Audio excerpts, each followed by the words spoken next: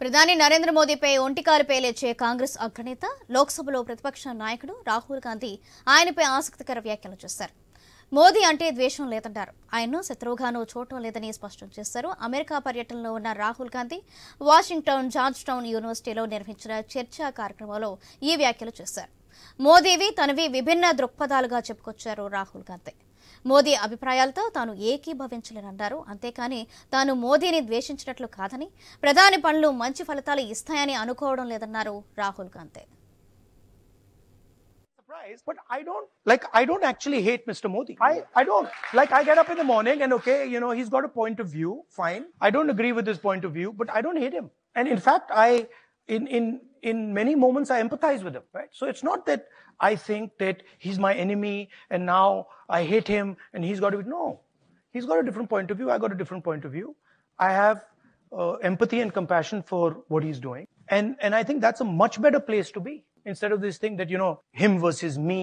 I don't think that's productive. I mean... రిజర్వేషన్ల అంశంపైన కీలక వ్యాఖ్యలు చేశారు రాహుల్ గాంధీ. బీజేపీ, ఆర్ఎస్ఎస్లపై విమర్శలు గుప్పిస్తేనే భారత్లో అన్ని వర్గాల వారికి పారదర్శక అవకాశాలు లభించాకే రిజర్వేషన్ల రద్దుపై కాంగ్రెస్ ఆలోచిస్తుందన్నారు అగ్రనేత. ప్రస్తుతం దేశంలో ఆదివాసీలు, దళితులు, ఓబీసీలకు సరైన ప్రాధాన్యం దక్కడం లేదన్నారు. ఉమ్మడి పౌర స్మృతిపై స్పందించేందుకు ఆయన నిరాకరించారు. The problem is that 90% of India is not able to play, right?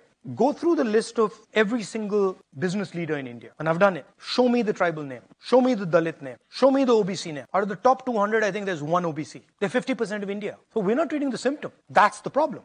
Now, it's not the only tool. There are other tools. But we will think of scrapping reservations when India is a fair place. And India is not a fair place. Now, that creates a problem. Because there are many people who come from the upper caste who say, look, what have we done wrong?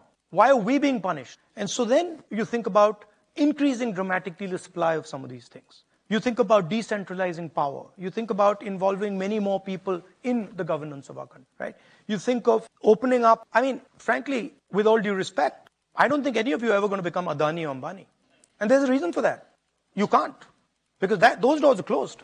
So the answer to people in the general caste is you open those.